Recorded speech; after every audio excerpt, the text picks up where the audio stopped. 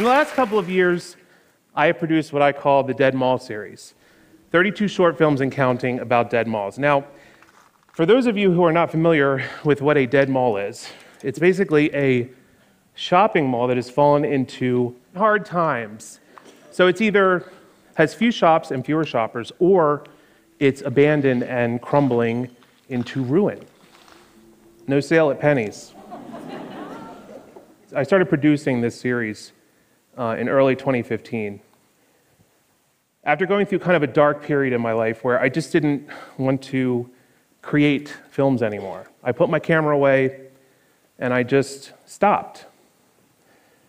So in 2015, I decided to make a short film about the Owings Mills Mall.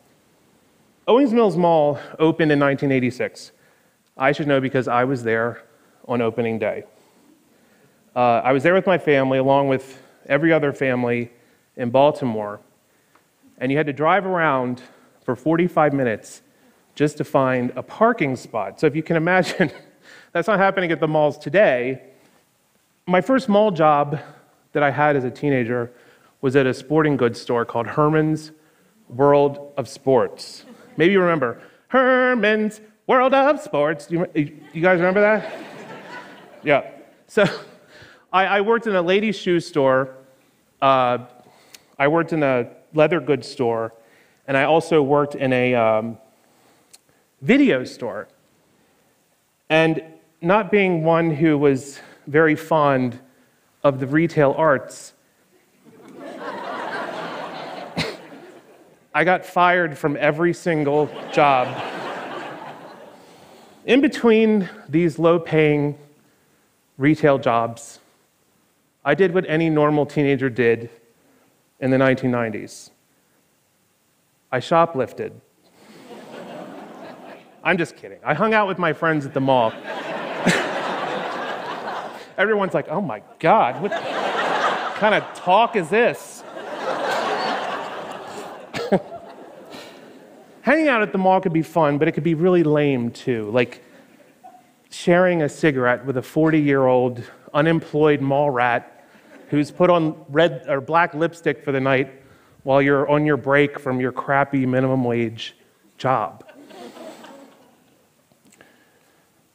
As I stand here today, Owings Mills has been gutted and it's ready for the wrecking ball. The last time I was there, it was in the evening, and it was about 3 days before they closed the mall for good. And you kind of felt, they never announced the mall was closing, but you had this sort of feeling, this ominous feeling that something big was going to happen, like it was the end of the road. It was a very creepy walk through the mall. Let me show you.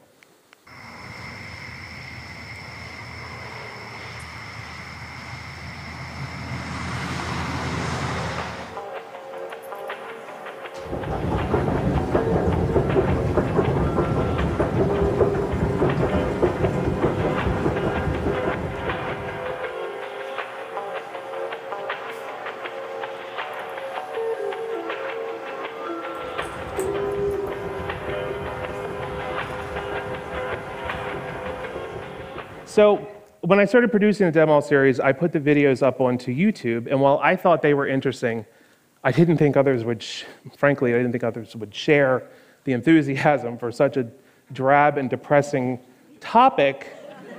But apparently I was wrong, because a lot of people started to comment. And at first the comments were like, basically like, oh my God, that's the mall from my childhood.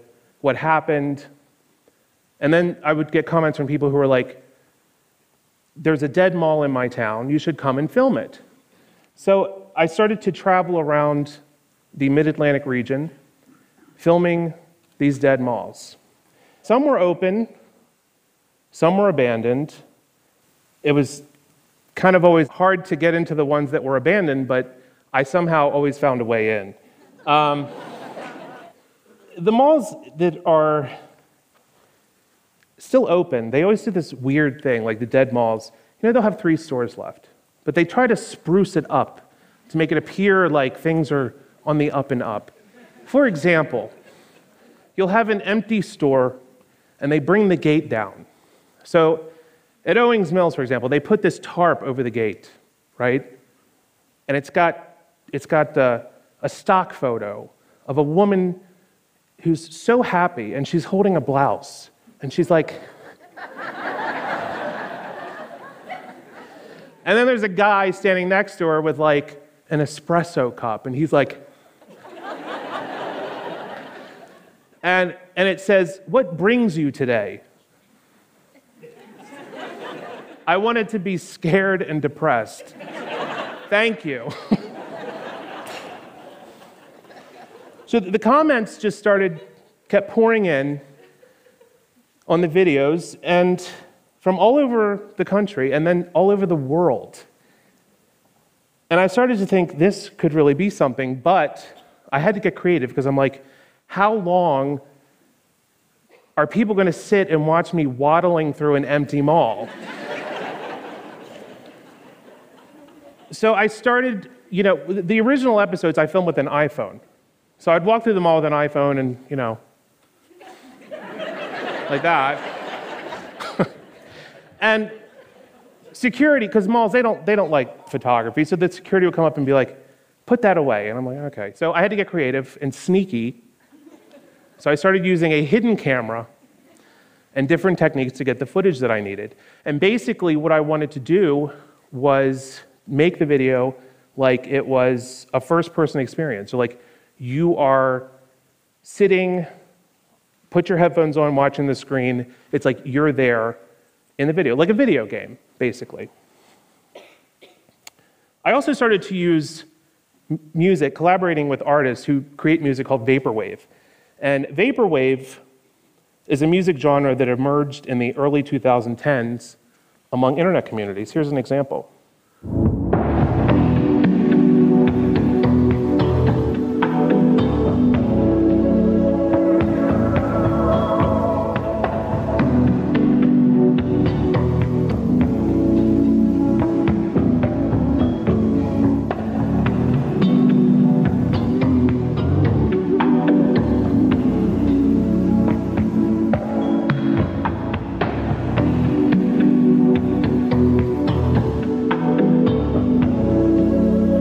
That's by an artist named Disconscious, and from an album he did called Hologram Plaza. So if you look that up, you can hear more of those tunes. Vaporwave is more than an art form, it's like a movement.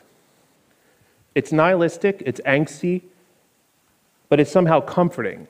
The whole aesthetic is a way of dealing with things you can't do anything about, like no jobs, or sitting in your parents' basement eating ramen noodles. Vaporwave came out of this generation's desire to express their hopelessness, the same way that the pre-internet generation did sitting around in the food court. One of my favorite malls I've been to is in Corpus Christi, and it's called the Sunrise Mall. When I was a kid, my favorite thing to do was watch movies, and I used to watch movies over and over and over again. And one of my favorite films was The Legend of Billie Jean. Now, for those of you who've seen The Legend of Billie Jean, you'll know that it's a great film. I love it. And it's Helen Slater and Christian Slater, and if you didn't know, they are not related. Many people thought that they were brother and sister. They're not. But anyway, Sunrise Mall was used in the film, used as a filming location. The mall is exactly the same as it was in 1984. We're talking 32 years later. Let me show you. And here's Billie Jean running across the fountain, being chased by Hubie Pyatt's friends.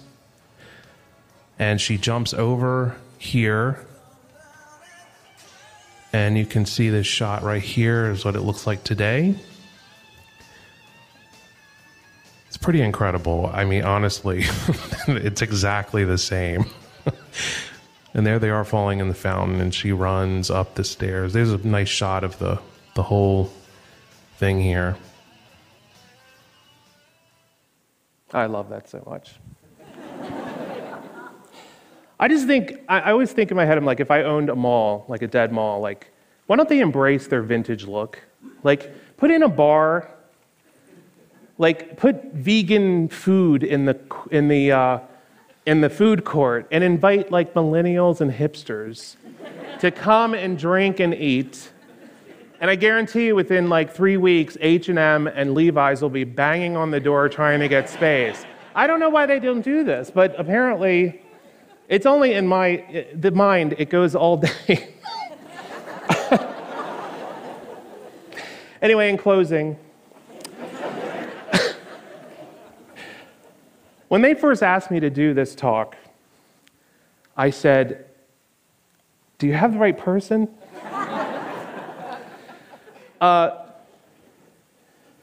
These talks are supposed to be kind of like inspiring, and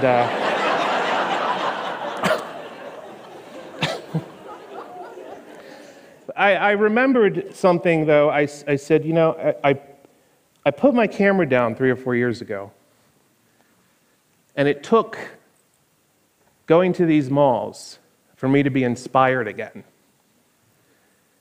And to see my audience and people from all over the world writing me and saying, "God, I love your videos," is incredible. I don't know how to even explain it as an artist, how fulfilling that is. If you would have told me a year ago that I would be standing on this stage talking to all of you wonderful people, I would have never believed it. I am humbled and so appreciative. Thank you very much.